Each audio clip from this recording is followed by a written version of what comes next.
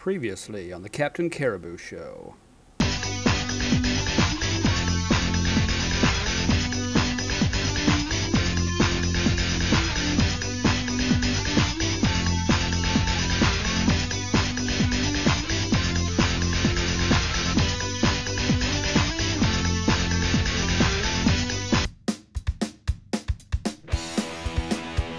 They're crazy and wild, a strange new style from Captain Caribou. If you want fun, then here they come. Get ready, they're insane. Captain Caribou. From a kids show that was wacko, they're on the air today. But now this show is based on whatever the viewers say. So name the act and they'll react. TV won't be the same. Here comes Captain Caribou.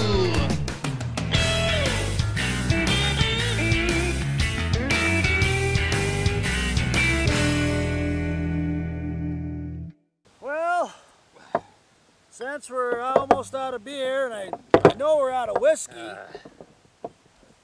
well, we got to think about this week's show. You guys done anything this week for the show, or done anything at all this week? You mean besides masturbate? Yeah, besides masturbate, Ernie. Well, I went down to that spa and I got my flushed out. Well, me and Scott, we did another one of those great Ag East to Salem shows. Hell, those hefty boys, they sent us a bad email. They were already putting dog poop in ice cream, so I guess we didn't have anything new for them. But you wait and see what we did this week with corn. Well, why don't you tell us what it's about, and maybe we can use it on this week's show. Well, if I remember right. Gotta rub our chins? Yeah.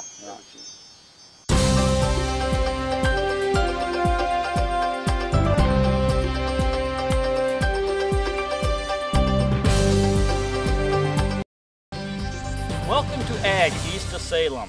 I'm Troy Nelson, Ag Engineer from South Dakota State University. And I'm Scott Pearson, agronomist from Brown Institute. This week's subject, corn. Checking the stalks, tasting the tassels, and squeezing the ears so that any farmer or rancher can tell whether or not his or her corn is ready for harvest. This year, even though it's been dry, we'll have a good crop of sunflowers this year. Corn! Oh, yes, thank you, Scott. Corn. We will have a good crop of corn this year. We at Ag East of Salem have developed methods for testing to check if the corn is ready for harvest.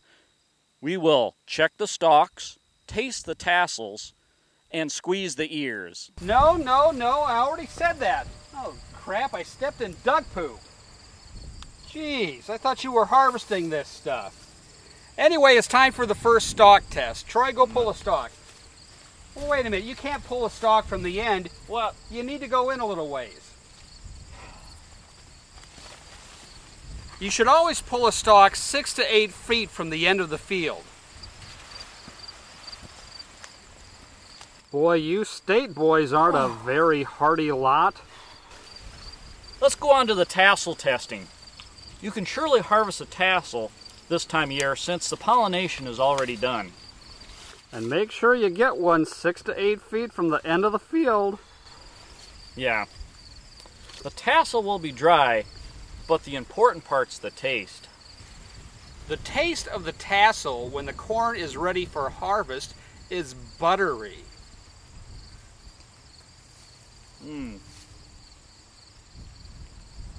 I'm not sure this field is ready for harvesting. But you can't be sure until you perform all 3 tests. Quite right. Next, we'll do the squeezing of the ear. The squeezing of the ear is a crucial test. Ear must be squeezed at its biggest part, and if the corn juice comes out, the crop may be ready for harvest. The test is simple. It is best to hold the corn about waist high to squeeze. It also helps to put it between your thighs.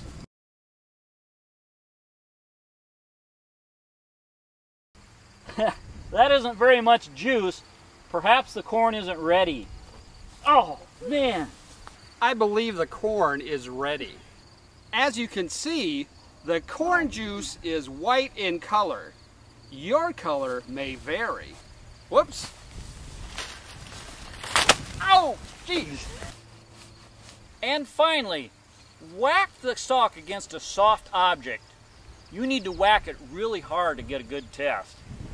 If the stalk doesn't break, the corn may be ready for harvest. We did the stalk test, the tassel test, and the ear test. I believe this crop is ready for harvest. I couldn't agree more. Everyone should test their corn crop starting the beginning of September. Right, Scott? That's right, Troy. For Ag East of Salem, I'm Troy Nelson. And I'm Scott Pearson. Be sure to visit our website and join us again next time.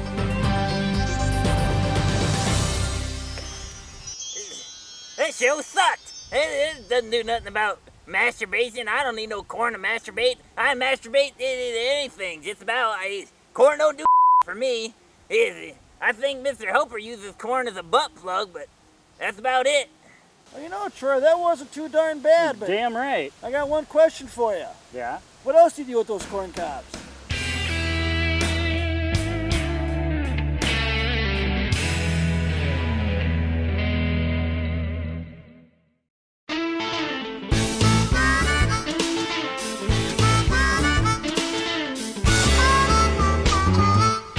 So, fat boy, you gotta pee or something after drinking all this beer?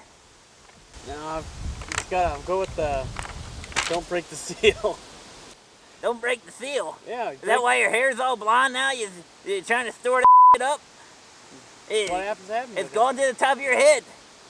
Come on, I got some style. At least I change up what I'm looking like. Got some style. Style. You got a lot of style. You know that? A lot of style. Like about 350 pounds of style. You should see my style. I see your I style. was training to be a tattoo artist this summer. You were? Yeah, and it's all got my own place set up just down the road a little bit. Yeah? Yeah. Hey, what, you get a bunch of crack whores and prison guards out there or something? A little bit of that. They're my usual clientele, but let's check it out. Well, you know, Brian, it probably won't be as good as clapping your feet, but we're desperate for anything right now, so let's take a look. Okay. Ever rub my chin again? Yeah. I don't know, I'll rub my something else too. Tell you what. Ever since I was a little kid and my mom gave me my first tattoo at age 2, I've always wanted to become an artist myself. Except for art wasn't really my high point. I mean, I could draw stick figures, but how many people want stick figures tattooed on them? Not many, but I decided to overcome those challenges and become a tattoo artist myself. And I'm still working hard at it, and eventually one day I want to open up my own shop, but for now I do it out in the middle of nowhere in this park and try to catch people walking by that might want a cheap tattoo. Boy, I had all those people at my house last week, and they pissed me off. But I showed off my dancing game, and I thought for sure that would get chicks calling me, but I'm getting fewer calls than ever. Oh, what am I gonna do? I need something more manly. I need a tattoo. That's it. I'll find a tattoo place, and then chicks will be all over me. Yeah, that's what I'll do. Oh, hey, here's a tattooed guy right here in the middle of the park. That's kind of weird.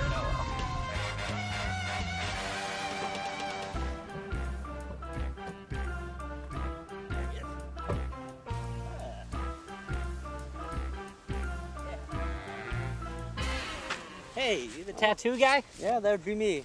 I was finishing up a new masterpiece. Would you like to have this put anywhere on your body, like forehead maybe? Well, no, I can't get it on my forehead. I got a hat. Oh, well, my other specialty is nudie women. Ooh. I could put one of those in your forearm, look really good.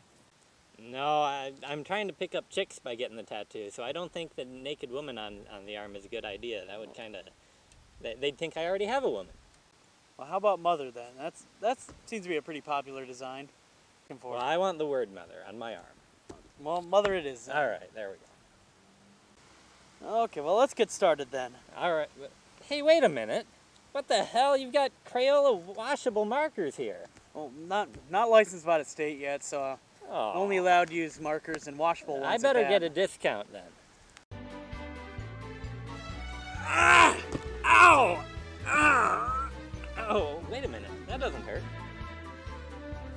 the hell are you doing, you idiot? You're getting it outside the lines and everything.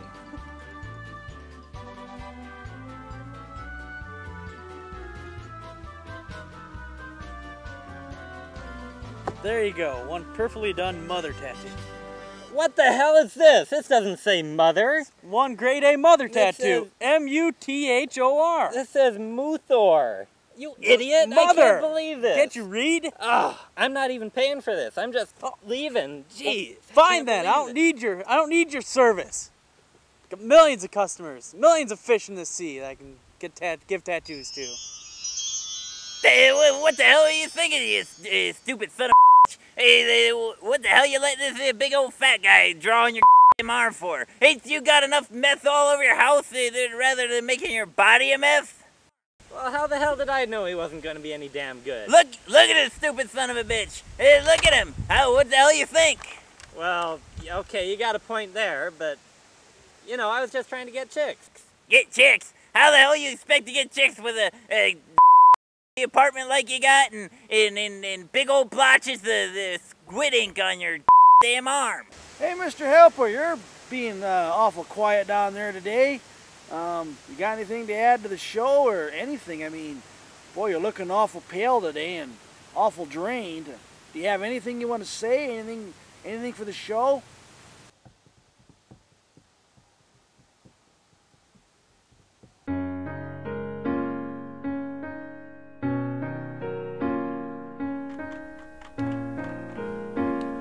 Hi kids, it's me, Mr. Helper. And you know, you're just little kids now, but someday you're gonna grow up. And I just want you to know that when you grow up, it's great. You know what's so great about being a grown-up? Because doggone it, when you're big and all grown up, you can eat all the candy you want to. And nobody's gonna tell you not to. That's right. You just go ahead and eat candy anytime you want to. Nobody's gonna tell you you can't. Because you're gonna be big and you're grown up. Nobody's gonna say, don't spoil your supper. You can spoil it all you want to. And not only can you eat candy anytime you want to, you know what else is great about being a grown-up? You can go to bed whenever you want to. Heck, if it's 3 o'clock in the morning and you don't want to be in bed yet, just get on up. Who cares? Nobody can tell you you got to be to bed at a certain time. Right now, you probably got to go to bed at 9, 10 o'clock. Not me. So yes, sirree, kids, it's great being a big person. Like I said, you can eat candy anytime you want to and go to bed whenever you want to. And it's really good. I don't know what my parents are talking about. I don't see any bad effects from it. Oh, look at that stomach ache. I'm tired.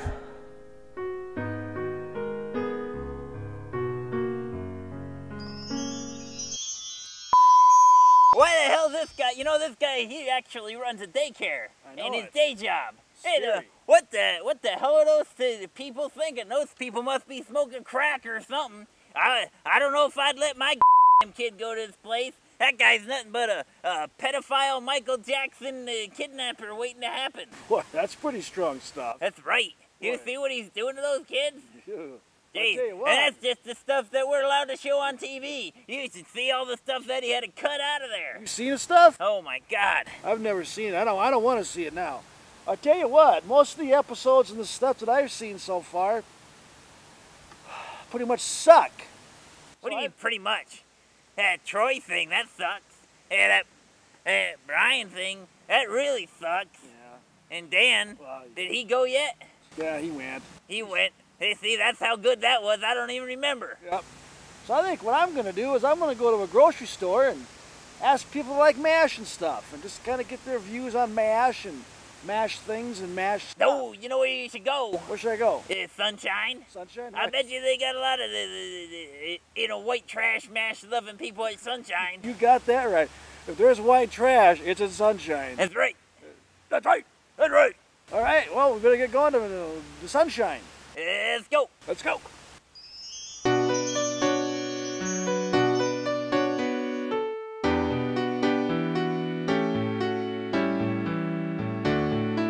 Okay, you know the show MASH? Yes. You like the show MASH? I've seen it before. It's all right. What's your favorite part about MASH? don't know. No? I don't know the favorite part about MASH, I'd say, is the jokes. Okay, well, thank you very much. Have a good day. Enjoy your shopping. You know the show MASH? Oh, I sure do. Yeah, do you like the show MASH? At times, at times. At times. What's your favorite part about the show? Can I just name something about one of the actors? Sure, why not? One of them was from my hometown. Get out of here! All right, was it, what was his name? Radar O'Reilly, yeah. Where was he from? Was he from Iowa somewhere? Iowa, it's from Iowa. Really? You're from there. Do you know him? No. Do you like the show MASH? Yeah. Yeah. What's your favorite part about MASH? I suppose Radar O'Reilly. Radar O'Reilly. Do you like Stephanie Fisher? Never heard of her. Do you like the TV show MASH? Loved it. What is your favorite part about the TV show MASH? Was it one of the actors? Was it a specific episode? Anything? I don't know. Everything, actually, everything. The whole experience? Yeah. Okay, well, that's all we have today. Thank you for your time. You're welcome. Cool. You ever seen the TV show MASH? No. You've never seen MASH? Never! Radar, Alan Alda, Hawkeye. No. How old are you, can I ask? 12. You're 12, so you probably have never seen MASH. No. So if you were to watch MASH, what would be your favorite part of MASH? I don't know. You don't know? Okay, well, thank you for your time today. Excuse me, sir. Can we ask you a couple questions? You. Well, what do you mean, you? Come on. Just a couple simple questions. Okay? Questions? Come on. I Hey, don't even want people to know I shop at Sunshine, man. hey, you kind of look like Bob Kupcha. You fat son of a Just wait. Hey, you know that TV show MASH? MASH. Do you like MASH? MASH. Do you like Stephanie Fisher? Stephanie Fisher. Okay, well, thank you very much for your time today, sir. Have a good day. Gee, that was the best one yet, I think. I think so. I think all these other sons of bitches should be ashamed of themselves. Yeah. What do you mean? Hey, you know what? You know what I really like about going to that Sunshine? What do you like about that? I like the pie. You know. Dan, hand me that pie that we bought. Yeah, we bought a pie when we were there. There you go. Look at this. Ooh, apple pie. Apple pie. Hey, get your fat stinking hands off of here. Oh, Excuse me, have some pie? It's my pie, damn it. Let's go pie. Hey, get out of there. What do you think this is? Hey, Good pie. you know, I like that cute chick. I wish that really cute chick would let us. Hey, get out of there, fat boy. I wish that really cute chick over at Sunshine would have let us film her, you know, in the back room, if you know what I mean. Oh, I know what you mean. Oh. Come on, got some pie? I said no, you can't have no pie, you fat bitch. So what do we want to do next week anyway? I don't know what you want to do. Oh. Do a pie episode. How about, we do some more. How about we have a whole episode dedicated to pie? That's what we gotta do then. I don't know, you like that hair pie, you keep talking about it all the Hair time. pie, yeah. That would be the best episode ever. Give me some pie, Ernie. No! I said no, you stupid! Get this! Hey, get out of here! I ain't giving you no pie! That's the last time I want to hear no from you, no pie! You too! Hey. Ah, Damn, that pie looks to be the shiznigget. Give me some. so Troy, Yeah. when are you gonna start working on that audio? I think the audio in this episode sucks. That's all your fault, ain't it? I don't know. Am I supposed to do something about it? Earn dog, come in. Roger, breaker 19. I want a piece of pie. Big Bri wants a piece of pie. Oh, right! You want some pie? I give you some pie.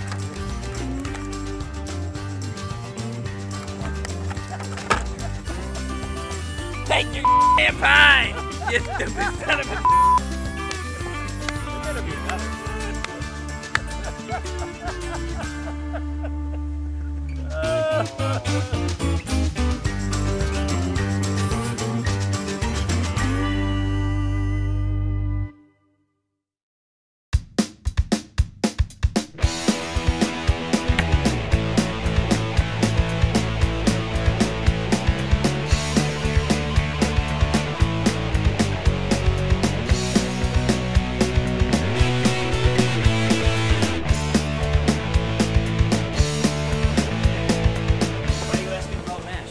You ever heard of the Captain Caribou Show? No, I have not. Oh, good. Can I ask you a couple questions? Okay. Yeah, I'm a fan. You watch the Captain Caribou Show? Yeah, I do. Great. Okay. I think that you should ask street people in downtown Sioux Falls for directions to the Washington Pavilion, for spare change. You know, just see what kind of response you can get from them. Okay, well, we'll talk to the producers of the show and see what we can do for you. Thanks. Hey, that was pretty cool. That guy's a fan of the Captain Caribou Show.